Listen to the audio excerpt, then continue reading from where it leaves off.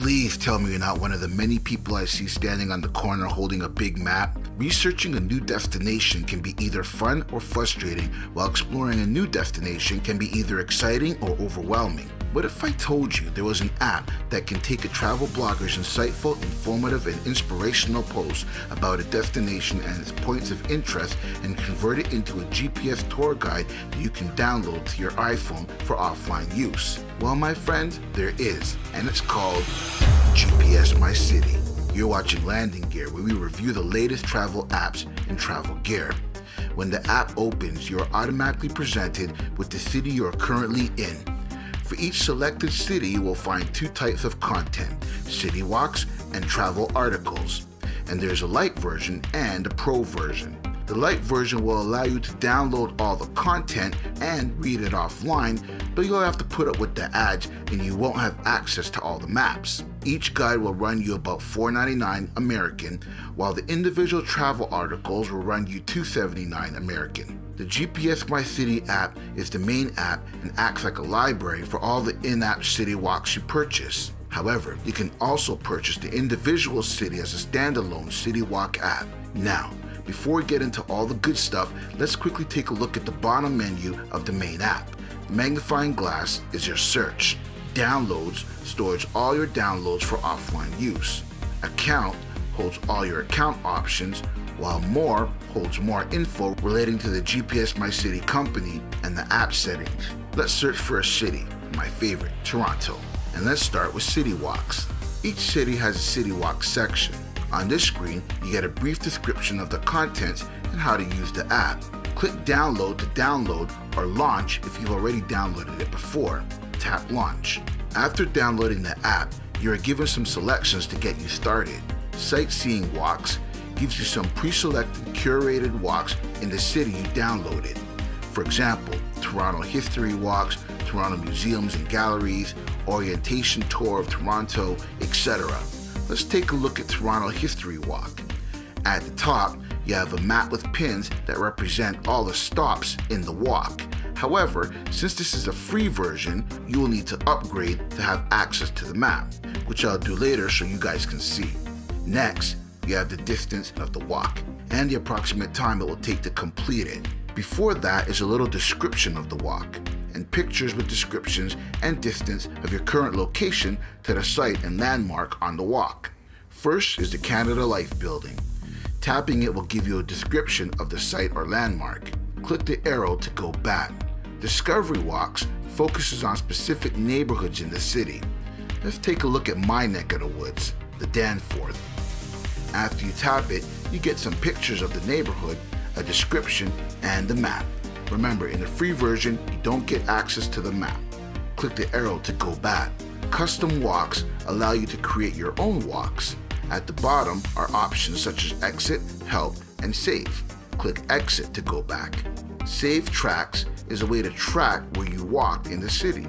On the bottom menu, aside from the main menu, you have a city map. Tapping the city map gives you some additional choices here at the top. Let me run through them real quick. First is the magnifying glass. Type in what you're looking for. The pin gives you some choices to help filter what you want displayed on the map. Show all sites, show saved locations, etc. Plus allows you to save a personal location like a hotel or Airbnb, give it a name, take a picture, etc. Locate Me finds your current location in the city. The 3 lines are a list of all your saved locations, and the 4 squares are a list of quick search items like hotels, parking, etc.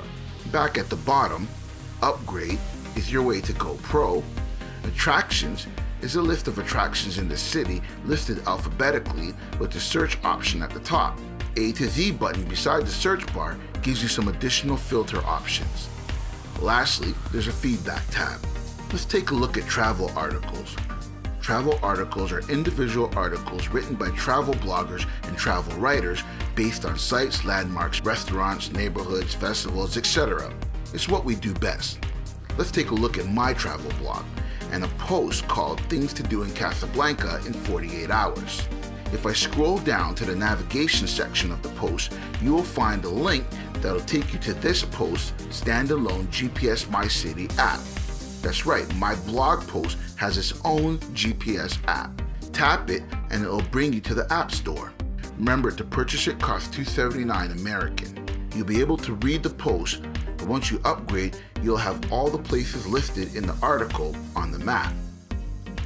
While in the main app, if you search Casablanca, you will find the city's City Walk section, followed by the travel articles associated with that city.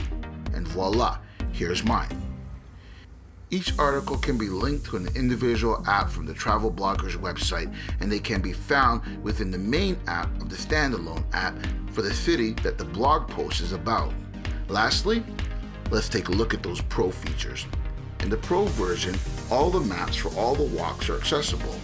So tap Sightseeing Walks, and let's take a look at the Central Park Attractions walk. Here is a description and all the attractions within the walk. But best of all, here is the map with all the attractions laid out. And the blue dots represent other points of interest. Let's take a look at Discovery Walks, because now all the Discovery Walk maps are now active. Here's a Soho shopping walk. Fun fact, in the neighborhood of Soho, Soho stands for south of Houston, as in Houston Street. NoHo stands for north of Houston. Scrolling down, we hit travel articles. All the travel articles are written by travel bloggers and will be listed and available for purchase. That's pretty much it. Visit the link in the description to see all the articles I currently have linked to GPSmyCity and buy one or two. Help support this blog that I know you guys love so much. Also, you can like the video and subscribe to the channel. Thank you for watching. Until next time, cheers.